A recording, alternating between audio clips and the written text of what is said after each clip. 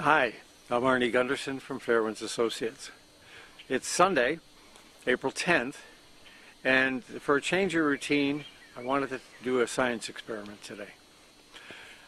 Back in 1978, I was the lead nuclear engineer on a project in upstate New York, and the company I worked for at that time bought the last nuclear reactor that was ever bought during the first nuclear renaissance.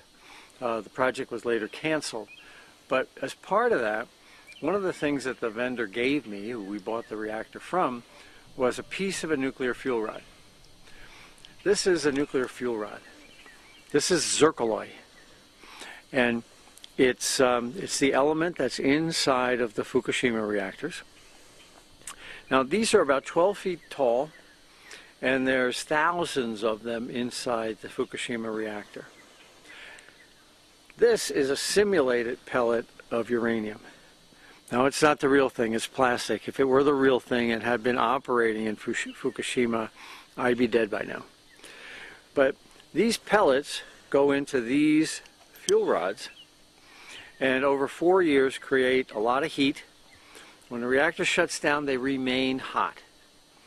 So what I wanted to do today is to show you what happens to Zircaloy when it gets hot, as it happened when the water stopped in the Fukushima reactors. Okay, we've got our experiment set up here, and this is what we plan to achieve. Here's that fuel. I took the plastic out, and we're going to heat it with a torch to simulate the heat that's coming out of the inside. Then we're going to spray water on the outside, and you'll see steam coming off, which represents the steam that's coming out of Fukushima right now. Now in that steam is also hydrogen gas, because the water hits the Zircaloy and creates not just steam but hydrogen gas.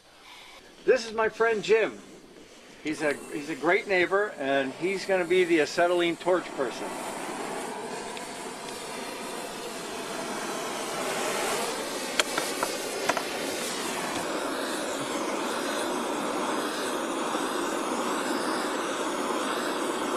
Okay, the Zircaloy is cherry red, and now I'm going to spray it with water as if it were getting some water in the bottom of the reactor.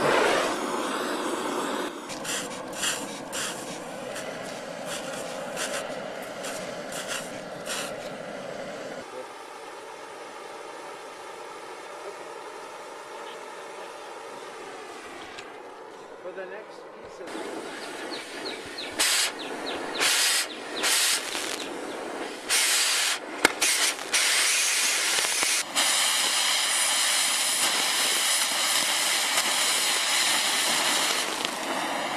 what we just did was we oxidized the zirconium. You can see it's a different color now.